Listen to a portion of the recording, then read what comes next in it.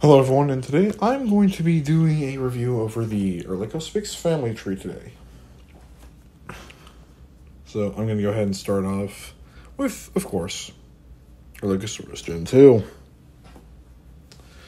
They pull out Archaeopteryx. So, as you can see, Erlichosaurus Gen 2 has Debilitating Distraction, Precise Rampage, and Minimal Speed Up Strike. A pretty typical Therizinosaur builds, and it actually works really well, especially Debilitating Distraction. I do wish it was only 2-turn cooldown, but given it has 75% distraction resistance, I can see why it has a 3-turn cooldown instead. But still, oh my gosh, that is nuts. And also, due to having a high speed of 130, I'm fairly certain it's 130, with that minimal speed of strike, it actually gets pretty quick and pretty fast. I mean, 10% speed increase, so you're like 149, if not, no, actually, not 149, but 133 right now. Wait, what? No, that was Sloth, sorry. That wasn't me! Darn. But I can still potentially do... Actually, I'm going to go ahead and distract him. Or he swaps to Magendasaurus. Okay, I guess I'll take that. I mean, hey, at least nullifies his counter a little. Unfortunately, not much. Ow! 311 even with the 75%. It hurts, but this hurts some more.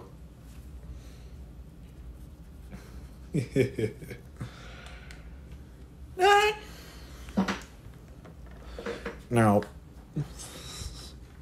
priority you. Sure. Airline companies be like, precise rampage. Boom. Oh! The crit. Oh, ow, that poor sloth. He was not ready for that. And as you see, we win. Now, Erlichosaurus Gen 2 is actually fairly decent. Like, cunning, especially with Debilitating Distraction, that is stupid good. And on its hybrid, Erlicho Gamma, that thing is nuts. Because it can just shut down any fierce damage. Like, it's crazy what it can do. Alright, now we start off with Baryonyx Gen 2. Against the Baryonyx Gen 2. Ooh, okay, this is ridiculous. Why the heck are we copying each other so much? I swear, if he goes for Defense Shattering Impact. Bruh. Oh, come on! Really? Just had to get a crit, eh? Just had to get a crit. Oh, there we go. There's my crit. Not even, but there's mine. Let's go ahead and, I guess, ready to crush. Alright, I'm just hoping the AI is stupid, and it's usually the hour and it goes Adrenaline Pulse. So, let's see. Does he do it? No, bruh. Come on, you gotta prove my point wrong. That fast? Really? Alright, time to pull out a Erlichospyx. Now, Erlichospyx itself is ridiculously good, especially for a non-exclusive cunning. Like, it is a powerhouse. High health, high damage, high speed, good crit chance, although no armor, but still, it's very good for cunning. Like, it's...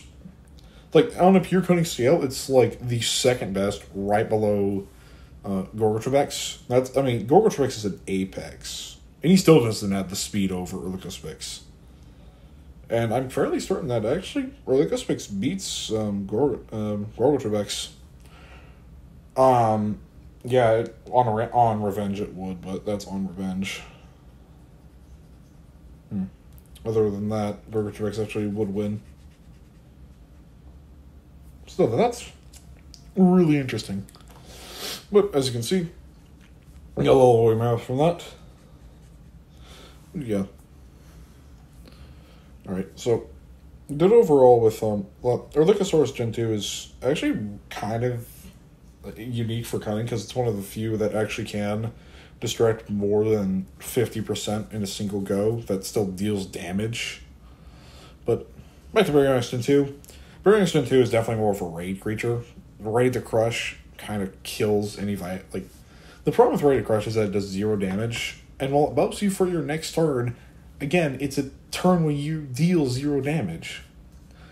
It's just not great for PvP. It's not bad either, but it's not great.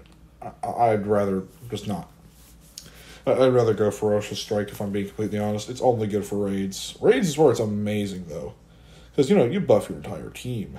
However, outside of raids, it's not very good. That's kind of what kills Baryonyx Gen 2.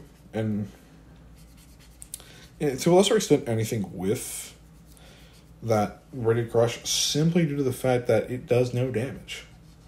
Now, Baryonyx Gen 2's other 2 moves are decent, especially when you buff them with Raid to Crush. They're actually pretty good. And its resistance is actually really good with having it both speed decrease and vulnerability immune. So that's really helpful in this meta.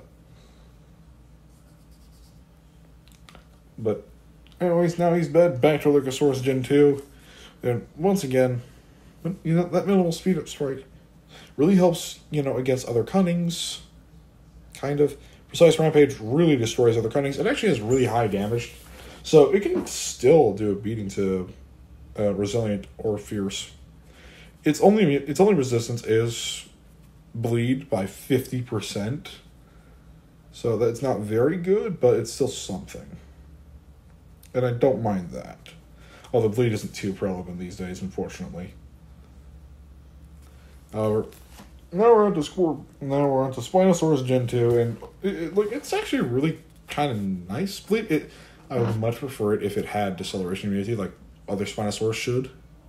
I do think Spinosaurus should in general have, or just bleeders mostly should have, some kind of deceleration resistance or immunity, simply due to the fact that, they're supposed to, tank, they're supposed to take out tanks. So having those vulnerabilities would really, immunities, sorry, not vulnerabilities. Having those immunities would actually really help them out. So let's go ahead and do more battles.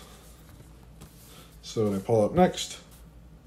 Overall, with Spinosaurus, it's your standard bleeder, but with a little bit of cleansing in there to help it out against cunning, I guess. And resilient, actually, if it has enough hit points. Well, this is not good. Back to Baryonyx Gen 2. Once again, Raid to Crush dealing no damage, which means that now, I would have barely survived, but I would have been alive, but now I am dead. However, had I done some damage, like with Ferocious Strike, I might be even better. Well, the Kentrosaurus would be in worse shape. However, again, it does no damage, and so it really doesn't help that much. Now we get on to Spinonyx, however. And Spinonyx, while it looks like it's the typical bleeder, it definitely isn't, because it's literally designed to just murder tanks. It has that minor ending attack, it has lethal wound, precise, and definite rampage. Precise and definite rampage aren't really as good for taking out tanks. It's due to its low damage, but it's that lethal wound and that minor ending counter that just destroy it. Oh, now it does. You're in close. Come on. But, that's the one thing I kind of like and dislike about Spinonyx is that you don't have a reliable strike. It's rend. So while it can be good, it can also really be detrimental. Especially if you have something with rend resistance, so you're forced to use those rampages. Which, I just don't care for spine. I don't care for definite rampage. Precise rampage is fine. That's actually pretty good. Definite rampage sucks because you rarely actually use that definite part. You usually use the defense shattering. Because not many things have dodge, and the things that do have dodge usually also have some kind of distraction, or they can, already cleanse, bleed, or are immune to it. So there's really no point in having definite rampage at all, and I'd actually prefer it either A, losing the extra turn of cooldown, or B, just having it change to defense shattering. That's just my opinion, at least. But I'd really prefer that, Spinosaurus get those. Right. And again, back to Spinosaurus Gen 2, it really should be able to take this guy on better. even at higher levels, simply due to the fact that, you know, it's a tank. Should be countered by Spinosaurus. And while it technically is countered, it's not it just it doesn't do enough to help counter it. Bonk. I mean, so I should have gotten that extra hit. It should have deceleration resistance or immunity. Alright, I'm gonna pull up Very Honest too, and I'm gonna now it should go bellow. Or not. But again, I mean, I could have striked, yeah. However, if I had Ready to Crush, Ferocious Strike over Ready to Crush, I would have killed it. Or it would have gone bellow. Either one works with me, but, I mean, really, it just, come on. Like, I can see why it doesn't do damage. But, I mean, really? Really, Lydia?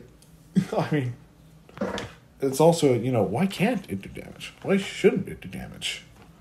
Like, heck, I don't even mind making it, you know, like 66% of the damage, because then it just gets buffed to, you know, one damage, and just have it for 3 attacks. That way it's not, you know, another group ferocity strike, but better, because the thing sucks. Alright, now on to the main thing though. Spyx, very powerful cunning and very dangerous if you don't have anything to counter it. I mean, it has distraction immunity, it has bleed immunity, it has swap prevention immunity, I think. It also has stun resistance of 66%, I think. It might be actually 75, but I'm going to go with 66. I'm pretty sure that's what it is. And that's really good. And it's really an awesome counter to Thor. So if you can get it in Aviary, definitely do. It's worth picking up simply due to the amount of Thors there.